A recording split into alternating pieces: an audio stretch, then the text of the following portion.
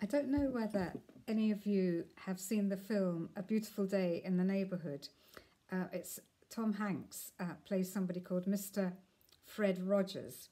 And Fred Rogers was ordained as a minister, but he felt that his ministry was to children. And he ended up having a children's TV program. I think it was on 2 or 3 times a week. And he became a friend of children. Children would come and visit him, sometimes in the studio, and he would delight in spending time with them. One of my favourite parts in the film is when we see Fred Rogers having his early morning swim. He would get up quite early, I think 4 or 5 o'clock in the morning, and he would have a quiet time. He'd spend time praying and reading his Bible, and then he'd have a swim. And this is the bit that's shown in the film, and we hear him praying through his prayer list of people that he's met, that he wants to bring to the Lord. And one of the people, the name that we recognise the name because it's someone that we're introduced to in the film, and we see how God intervenes in that person's life and in that family's life. And it is really beautiful. Well, the topic for today is pray for as part of Thy Kingdom Come. And so I just thought I would, first of all, I'm going to read a verse and then tell you 2 things that I've found helpful when I pray for others, and then 2 things that I try to remember. So the verse that I wanted to read is in 1 John, and it's 1 John 5, verse 14. This is the confidence that we have in approaching God, that if we ask anything according to his will, he hears us. And if we know that he hears us, whatever we ask, we know that we have what we asked of him.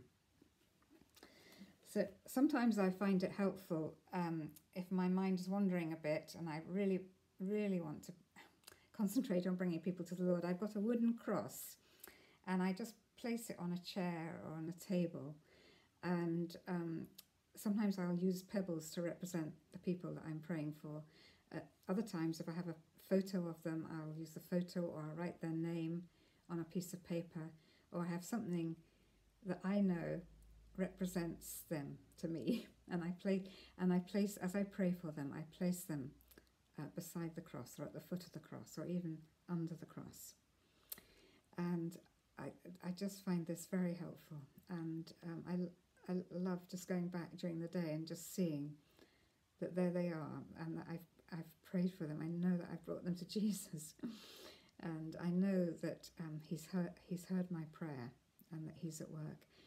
Because when we pray for people, God does work. He hears us and he works on their behalf. The other thing that I find very helpful is praying with somebody else, whether that's a friend or my husband David, just to stop and to pray for the person or the situation. It helps me to stay focused, and that's why I love my prayer triplet, my weekly prayer triplet, because we pray for young people in the neighbourhood, and but we pray for a lot of other things as well, and for our families. And being together, it helps me to stay focused. And we write down the things that we pray. I write down rather the things that we pray for. And so I've got a record of over 11 years now, things that we've prayed for, and some wonderful answers to prayer, and some prayers that we're still waiting to have answered. So those are 2 things that I personally find helpful. And 2 things that I try to remember. In Mark 11, verse 24, Jesus says, "Whatever you ask for in prayer, believe that you have received it, and it will be yours." And it's to trust that when we pray, God has heard us, and that he is at work, and that he is faithful. And the second thing is that quite often we have to persist in prayer. We have to keep going to God for that person, or keep going to God for that situation. And Jesus tells the story of the friend that went to the neighbour at midnight because he'd got a friend who'd come and they didn't have any food, and he needed bread to feed his friend. And he went to his neighbour at midnight, and the neighbour said, "We're all locked up for the night. Stop bothering me and go away." But this friend kept going. He kept persisting, and eventually it says that the neighbour opened the door and gave him the bread, not out of friendship, love and friendship, but just to keep him quiet. And Jesus tells that story, and so really he gives us permission to be persistent in prayer. And I think sometimes when I pray for something again and again, I just know, I more and more know how important it is to me that prayer is answered. Whether it's for someone to come to know the Lord, or someone to be relieved of illness or depression, or for a situation to change.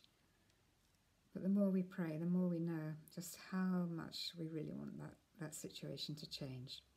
So I think God wants us to know, to believe, to trust that he hears us when we pray, and also to have the confidence to keep on asking.